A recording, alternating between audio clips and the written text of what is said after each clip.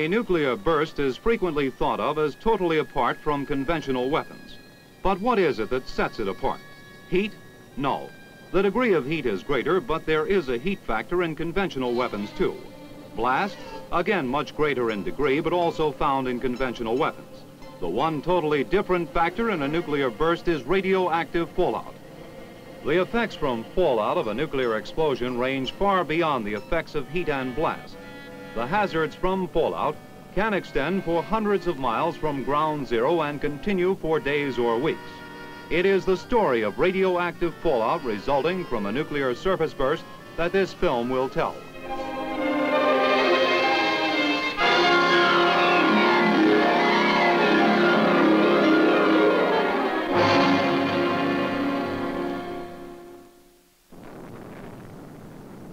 Within the fireball of a nuclear burst, the temperature and pressure are so high that everything in the fireball is vaporized, including the radioactive beta and gamma emitting fission products.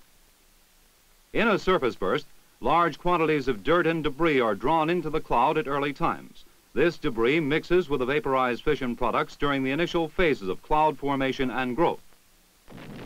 As cool air is drawn into the fireball, and much of the heat energy is emitted as thermal radiation, the cloud cools.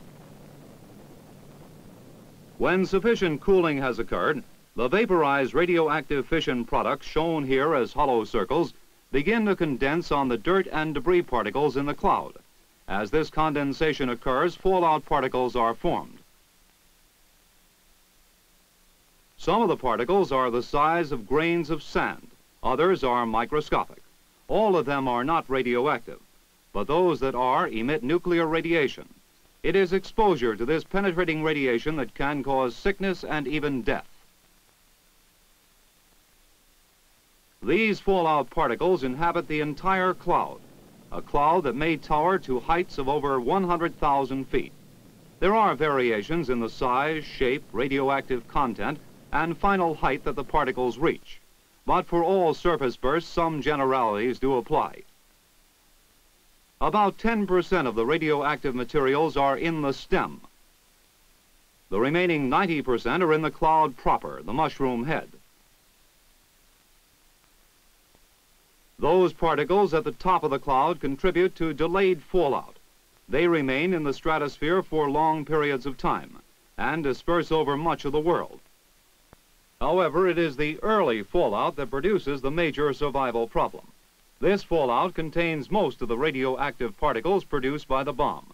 These particles fall to Earth up to several hundred miles from ground zero in dangerously heavy concentrations.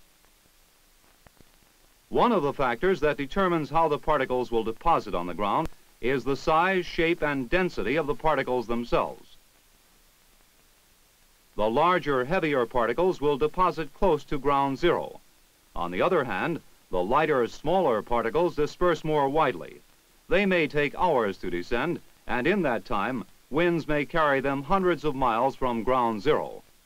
Fallout deposition is also affected by the altitude of the particles in the cloud.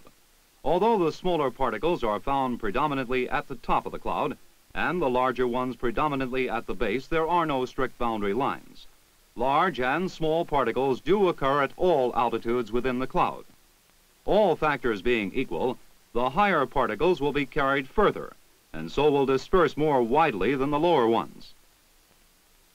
Another important factor determining the area covered by appreciable fallout, as well as its distribution within that area, is the integrated wind pattern from the top of the cloud to the ground. Here we're using just a slice of the mushroom cloud for illustration. Direction and speed of the wind at cloud level will influence the motion and extent of the cloud itself. The winds at lower altitudes can cause the fallout particles to drift one way, then another while they descend to Earth.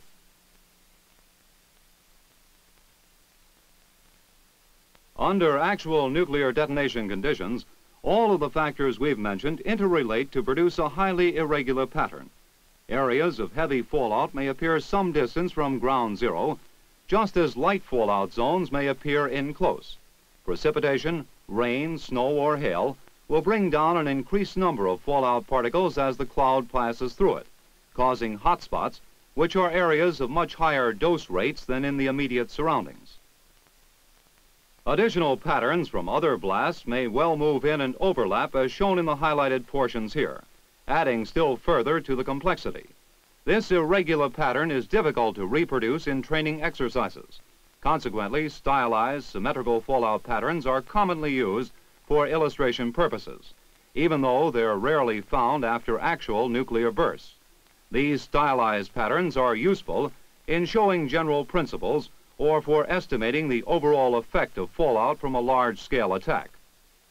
We have traced fallout from its formation to its silent deposition on the ground. This is the first step in understanding the problems associated with fallout, and so will better enable us to take protective measures for our survival.